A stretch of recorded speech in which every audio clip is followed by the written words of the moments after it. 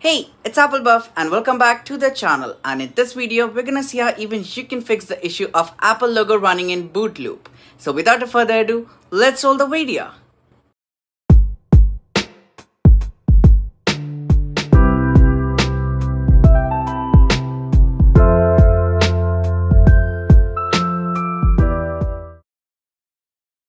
Let's say you're in a situation where your iPhone is stuck on Apple logo running in boot loop and you really don't know how to fix it using a safe and easy way. Then you should make use of a software called Fixpo by iMyfone.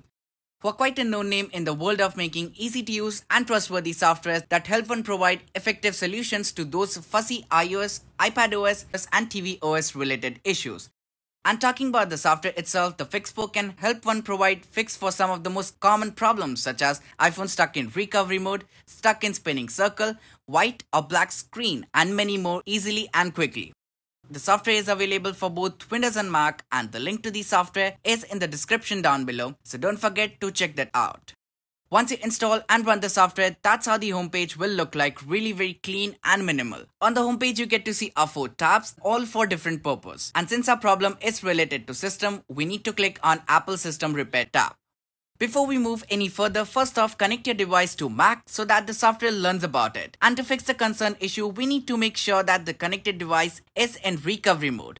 To bring my iPhone into recovery mode, first I'll tap here and finally click on Enter Recovery Mode, and that's it. Clicking the Apple System Repair tab will reveal 2 options that basically are the modes which are being provided to you, and you can use any one of them according to your system problem. In this video, we'll try to fix the issue with standard mode that is capable to fix common iOS issues without any data loss. Since the device is connected and already in recovery mode, in this step, the Fixpo software will provide you with the firmware package that is needed to fix the problem. Once the firmware has successfully been downloaded, the process of verification and extraction of the firmware package will begin. And just after it's done, tap on Start to let the software begin the process of repair.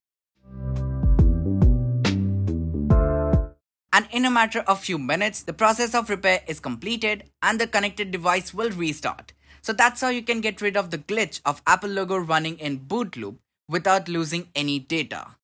In case the standard mode fails to fix the concerned issue, the software also features advanced mode that is capable to fix complex software related issues in minutes. So with that being said, here's Apple Buff signing off. Catch you in the next one. Till then, peace.